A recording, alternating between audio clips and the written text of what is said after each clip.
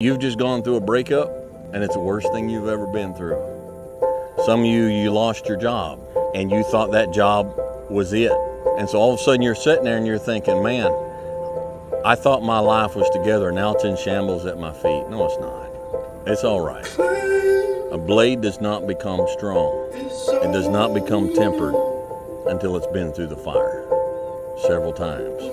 And this is just your first or second time through the fire. And there's a lot of hammer work that has to take place. And then you're going to have to go back to the forge again. And it's hot.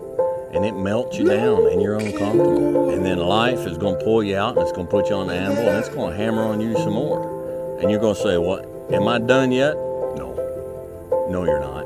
Embrace the process. You say, Dwayne, what process? Life. Embrace the journey and the process of life.